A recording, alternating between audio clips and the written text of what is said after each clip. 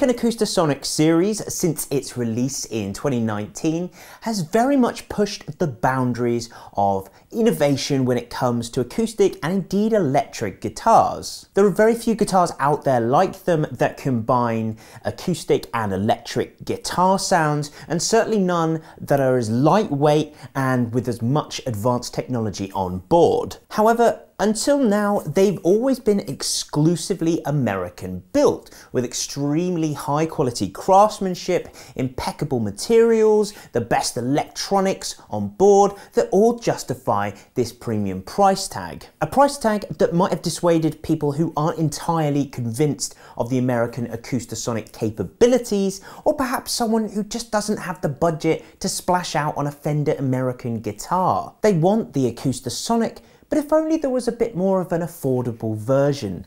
Maybe one made in Mexico, perhaps with a slightly simplified electronics on board, with cheaper parts and labour, with a bit more of a restriction when it comes to voices.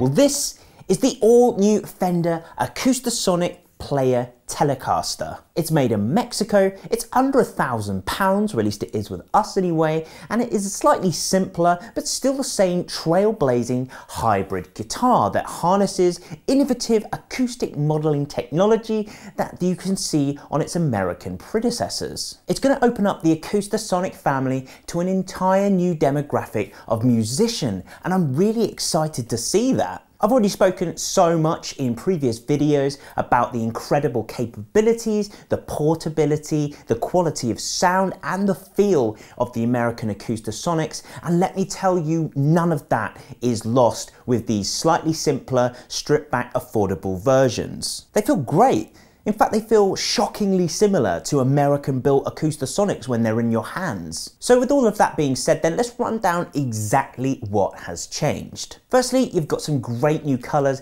that are really classy. Personally, I think the Butterscotch Blonde and Arctic White are going to be really popular. As for under the hood, as I mentioned before, you're now getting 6 voices instead of 10 that you get on the American Acoustasonics that are accessible via a 3-way selector instead of a 5-way selector, and you can blend between 2 voices on each pickup selection via the blend knob, as you always have been able to do on the Acoustasonics. 2 of the 3 pickups that you can find on the American Acoustasonics remain on the Player Acoustasonics, that being the piezo pickup under the bridge, which is doing the majority of the legwork for the acoustic sounds, as well as the noiseless magnetic pickup that's going to be doing the majority of the legwork for the electric sounds. They've stripped off the body sensing pickup that allows for the resonance of the top, but I think in terms of what you lose by taking that off, it's not a huge amount. Unless of course you were particularly set on banging on the top of your acoustic guitar to make it make a noise, I don't think you're gonna miss it. Just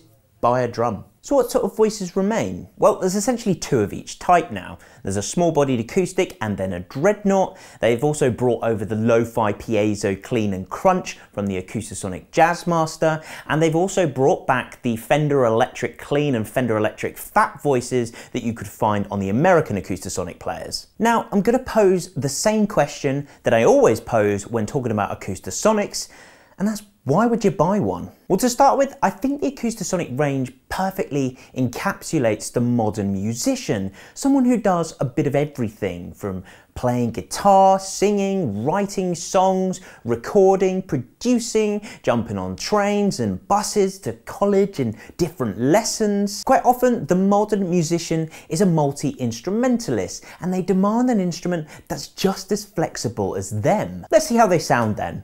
Thankfully today with me I've got Nathan and Tom, 2 incredible yet different guitarists who can hopefully showcase the amazing versatility of these instruments.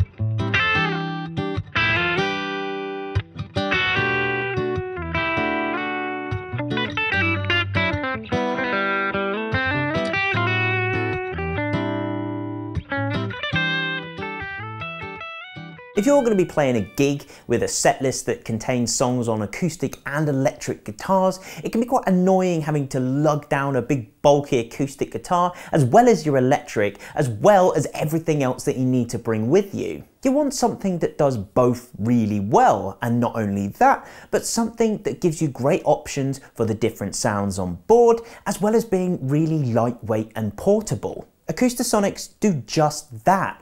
But of course I understand that not everybody can afford the hefty price tag that American-built Fenders demand. This is where the Acoustasonic Player range comes in. They're more affordable for people like you and me, they're super versatile still, they're really sleek and stylish, and over the years they are looking more and more at home in the hands of musicians all over the world. So there you have it, the incredible versatility and innovation of the Acoustasonic range, but a much more affordable price where you don't have to sacrifice too much on the sound options or the build quality. What do you guys think though?